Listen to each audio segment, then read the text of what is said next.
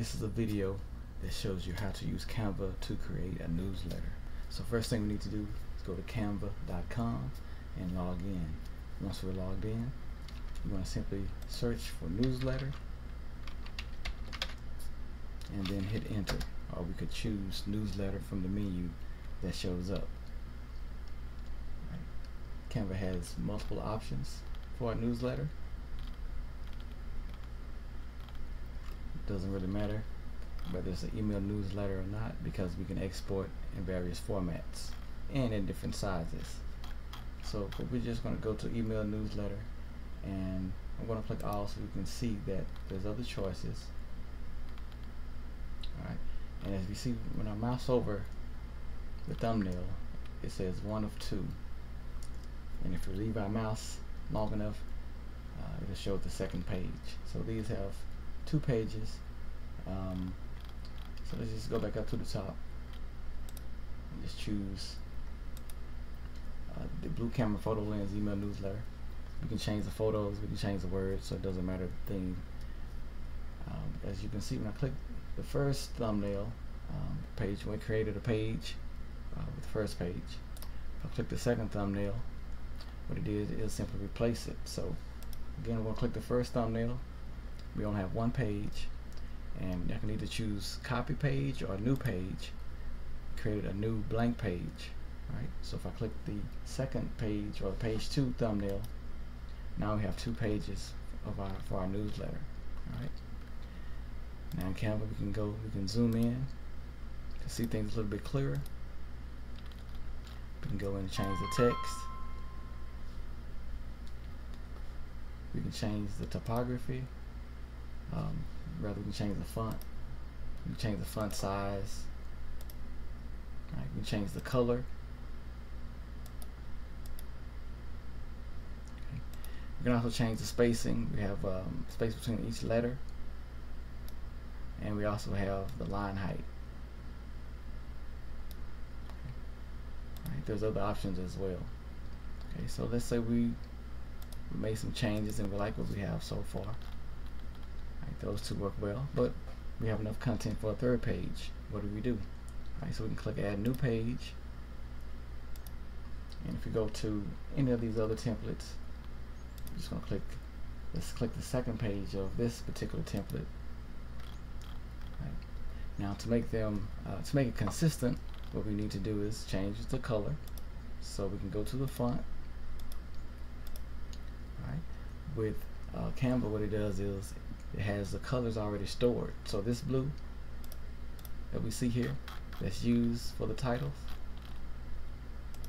we change the color, we can choose the color used within this other thing, and we can make it match like that. So it's not hard to do it all. If we want to, we can ungroup these lines, and we can use a different color.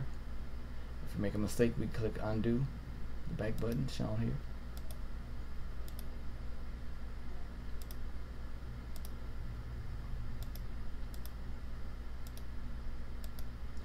Now we change the color of the lines. The last thing to do would be to use the same font. So when we double click on this particular font, or we just choose the text box, it'll let us know the name of the font.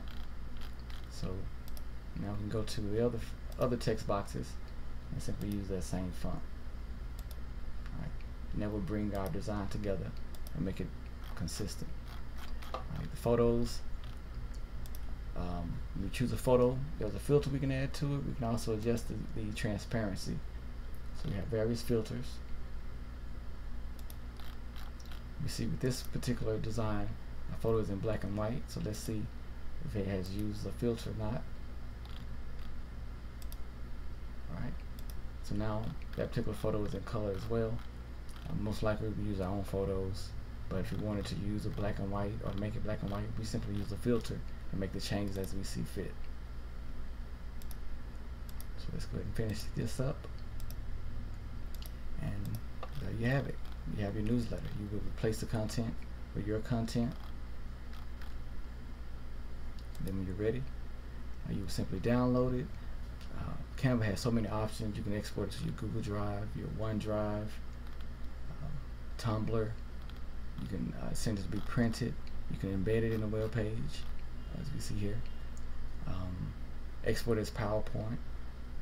Have it create a website. Presentation mode. So a lot of choices. Just depends on how you like to share your newsletter. So if you wanted to email it, here's going to be sent as a PDF.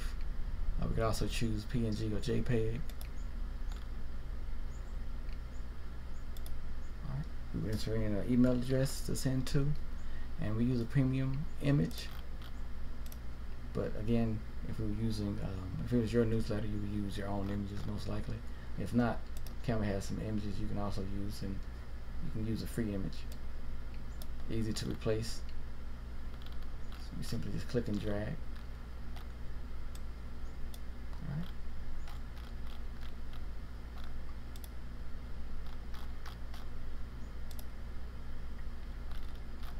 So if you want to make it into a website or web page, we simply choose website. You have different modes. You can scroll. It can be a standard one-page website with a navigation bar.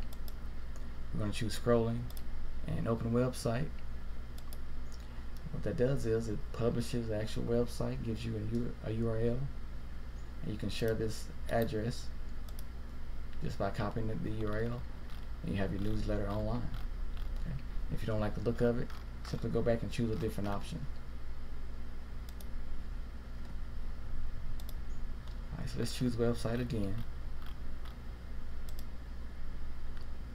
We chose scrolling.